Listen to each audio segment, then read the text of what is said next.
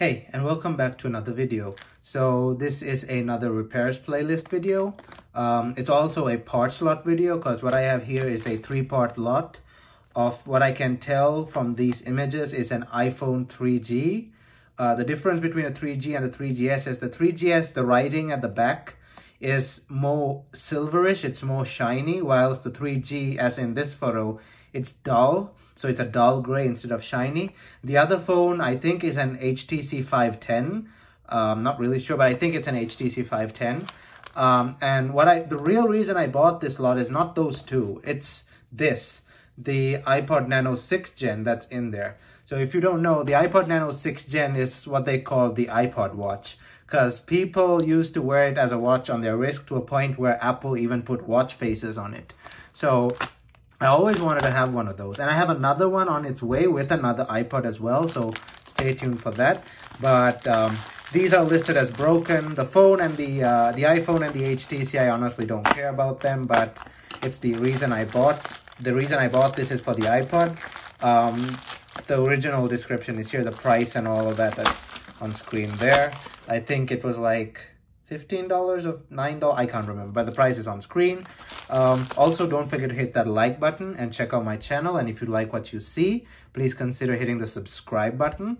And also click that bell notification button to be notified whenever I upload a new video. I'm also on Discord and Instagram, so you can follow me there. The links will be down in the description. So pretty well packed. Let's see. So now the iPhone and the HTC have completely destroyed displays. I don't know if the LCDs are destroyed as well, but the digitizers are completely shot. So let's see. So I haven't opened up an iPhone 3G, 3GS in a long time. That'll be somewhat fun. Okay, so here first is the iPod, the main star of this show, the reason I bought this. And I'll be doing a separate video on it. Trying to repair it. I want to do a separate repair video on it. It also has a clip like an iPod Shuffle. Because it could be clipped. It's almost the same size. Let's take an Apple Watch, and it's a bit bigger than an Apple Watch, and it'll look pretty nice on a wrist. I always wanted one of these, but back in 2010, but my dad let me only have the iPod Touch. He's like, I did this or the iPod Touch, so I obviously chose the iPod Touch. So let's get to that in a minute. All buttons seem fine. Volume up and down. The screen has no scratches on it. It's in pristine condition. As you can see there are no scratches whatsoever. It's got an engraving at the back because Apple used to do engravings for these things. What does it say? Life is loving and laughing. So I think it's a different version of live, laugh, love, I guess. Whatever. I don't know. But let's take the other two out. Here we have the HTC. So it's a Cricket phone. Mentally twisted. Oh boy. Yeah, I'm pretty sure it's an HTC 510 from what I saw in the pictures. It has a screen protector on it, so that's keeping all the glass in place. See if it powers on. It's pretty dirty as well. I probably had to clean it out a bit. It's pretty filthy. Yeah, it's sticky. Obviously, it's not going to power on, like I said. Here's the iPhone. Heavily scratched. The glass is damaged. The button feels weird. And yeah, it's an iPhone 3G. It's not a 3GS. So, firstly, I'd want to clean these out a bit because they're a bit sticky. But I'll clean them and be right back. Okay, so I cleaned them a bit and I'm back. Let's plug in the HTC. I'm not expecting anything from this, considering how much it's damaged. Do we have a bad port here? No.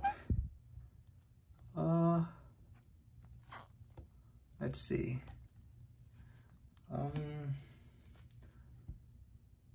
Nope, we're not getting anything. No charging symbol, nothing. The display seems okay, as far as I can see. Let me take a, hold up. Let me take a light to it. Where's my flashlight? Here we are. So, the display doesn't seem damaged as far as I can tell. Maybe it's under the glass, but I don't know. Let's see if the iPhone's display is damaged.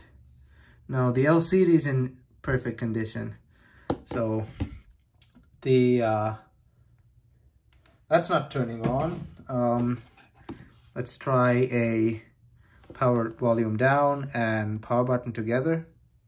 Oh, it did turn on, but it's got a smash display. There we go.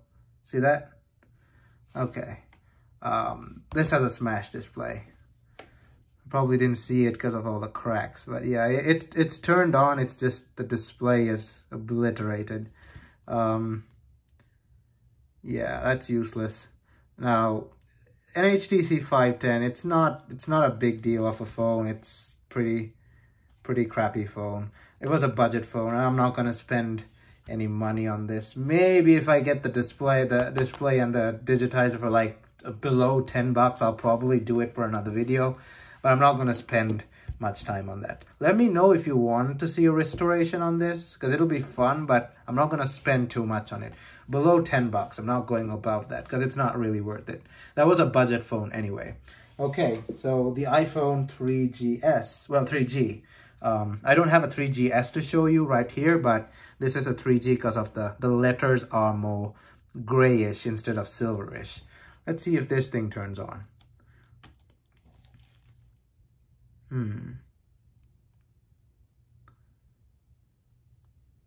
Completely dead. It could be a battery issue, but we'll see. Let's just leave it plugged in for a minute, see what happens. Yeah, it probably is a battery because I'm not getting anything on the screen. I don't think this crack is the reason it broke. It's probably just a short battery or something. We'll take it apart in a minute and see what's up. Come on, let's just give it a minute here, see what happens. In the meantime, maybe, oh wait, I do have only one of these cables. Wait up. Let's see if the iPod, now this one is what I'm really waiting for to see if it works. Oh, it works. I thought it was listed as broken. Huh. Maybe it keeps shutting off real fast, so maybe it has a bad battery. Florida, good feeling.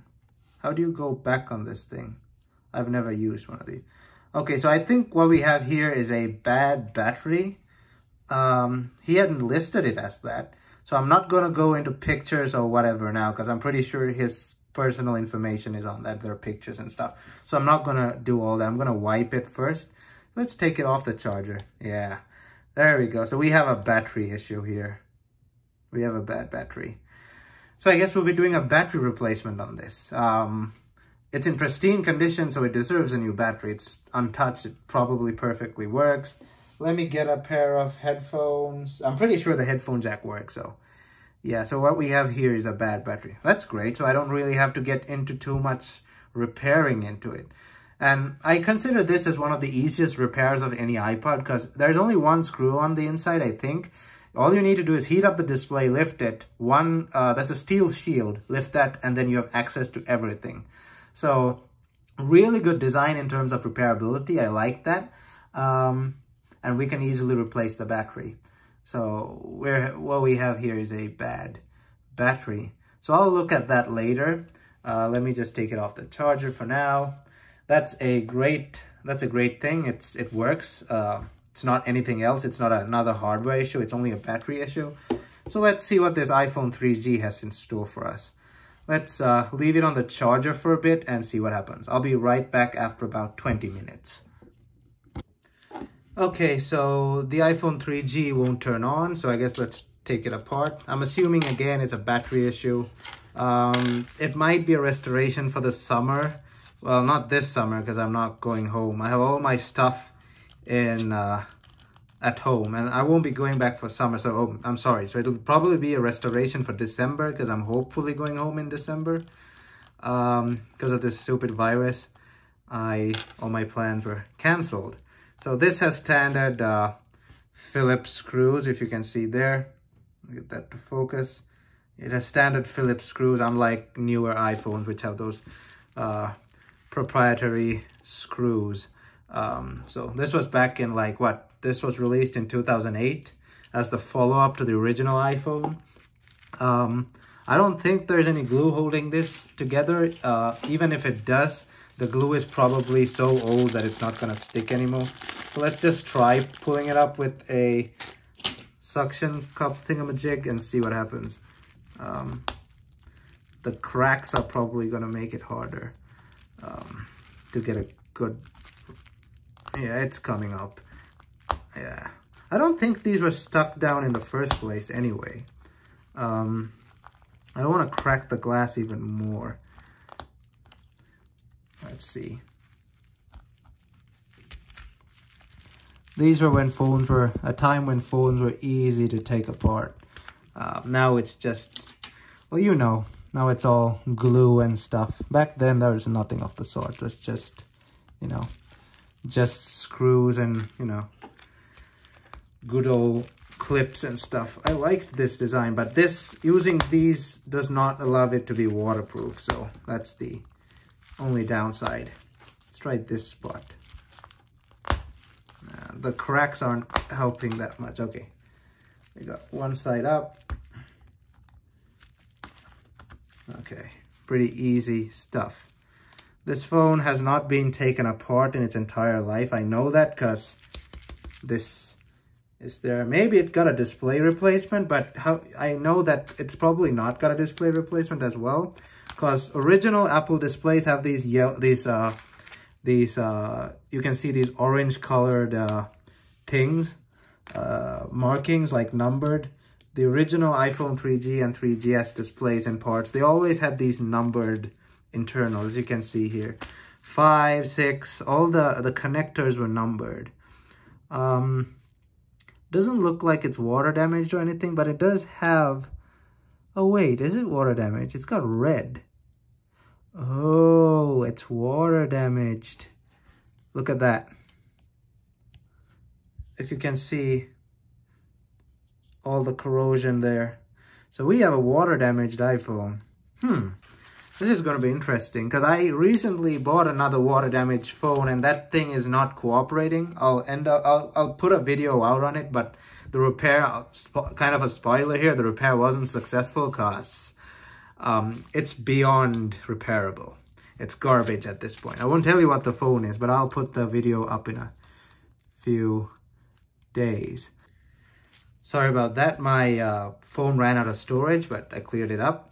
So what I was saying was, let's try and get this repaired. The other phone, not much luck, but the connectors on this look pretty bad. We shall see. So this thing has a bunch of screws all over the place. Let's just get the motherboard out of there. I remember one of the first phones I learned to repair was an iPhone 3G. So this is like, I probably have muscle memory if I can do this while my eyes are closed. Because one of my first phones that I repaired was an iPhone 3G and a 3GS.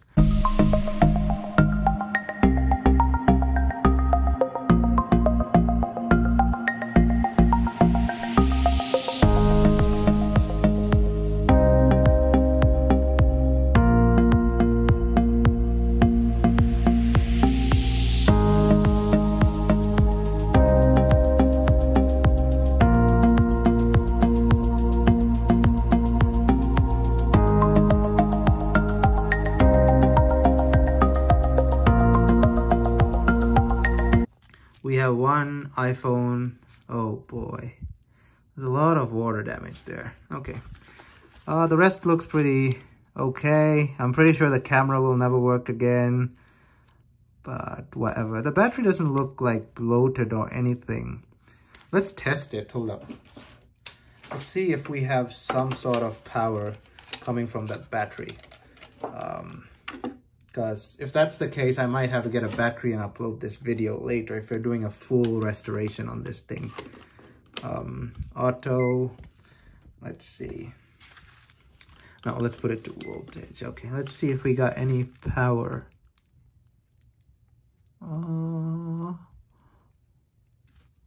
No, we are completely dead. So there's absolutely no power on this battery. There are 4 separate pins and I completely forgot which pin is which, but I'm cross-checking all the pins. And no, I'm pretty sure this thing was water damaged a long time back. No one tried to fix it, and its battery just was left to rot there. Okay, so we have a completely shot battery. We might be able to kind of jumpstart it if you put it on charge, but we still had to figure out the phone's issue with the water damage. This module is going to be junk too if all the water got inside it, and we're going to have problems with this charging circuit. I can't remember how to take this apart, but there was a way to get into this. Now, is this a water indicator? No, it's not. It's just a sticker. Okay. No watermarks on the rest of the phone. So let's go douse this in alcohol. Let me get some of the alcohol here. On a second thought, I probably want to take this off. This shielding.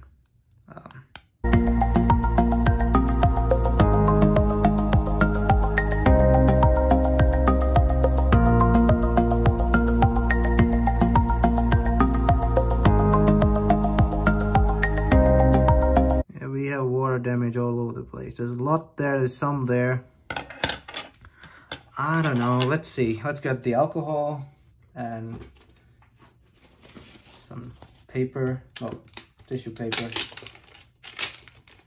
and douse it. This kind of damage requires a douse. So I hope the parts don't come flying off, because usually the ends will be rusted out. And they might come flying off, so you gotta be very careful with that. There's a shit ton of rust here. So the water damage is really bad. I might really have to give up on this. I don't know, because the more I look closely at it, the more screwed up it looks. But you know, let's not give up. Let's just keep trying, because there's a chance this might really actually work.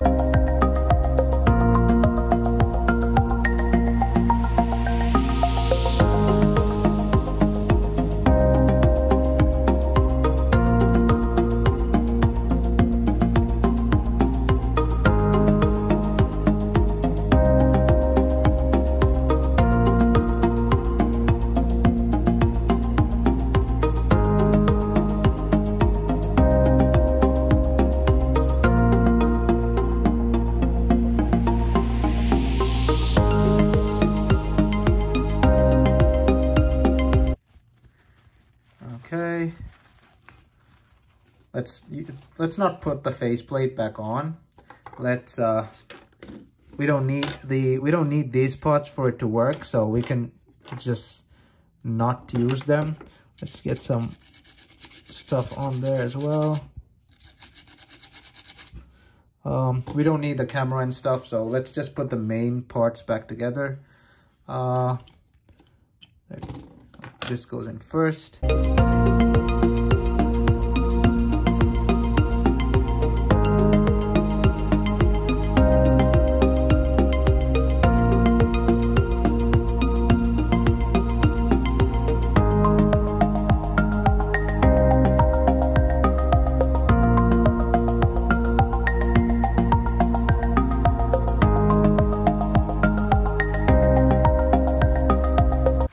So I think the reason that was harder to put was the corrosion on the pins. So I'm kind of worried the display might not work because of the corrosion. But let's see. Let's see what happens when I plug this in. So we got nothing on display yet. Let's try pressing the power button. Nope. Not getting anything. Let's leave it plugged in. Hold up.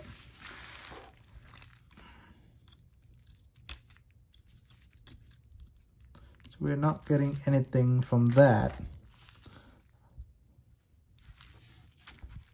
There's something I want to test too. Oh, wait a minute. I'm going to test the power delivery from this. So I want to test something. I want to test if this part has actually, if this is actually getting power from it. Let me lift that up. If you want to know why there's a bottle of dish soap, that's where all my, where I keep the alcohol. So I don't think we're getting power. Hold up. Let's get rid of this sticker.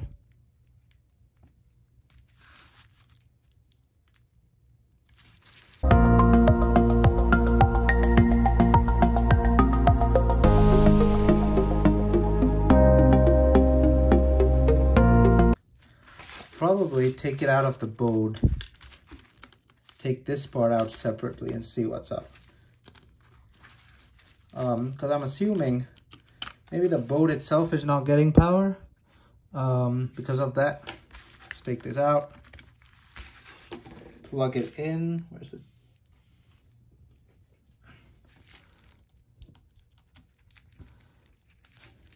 Okay.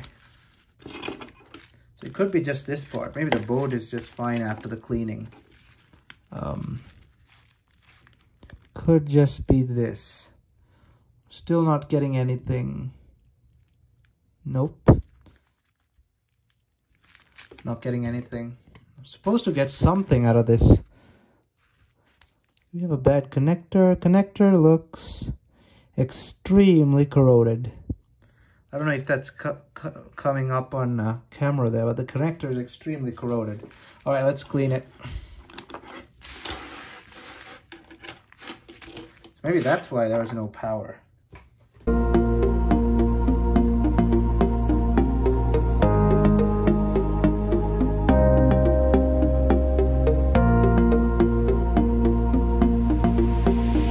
Okay, so I don't think that's... Wait, hold up. Let me try and test it now.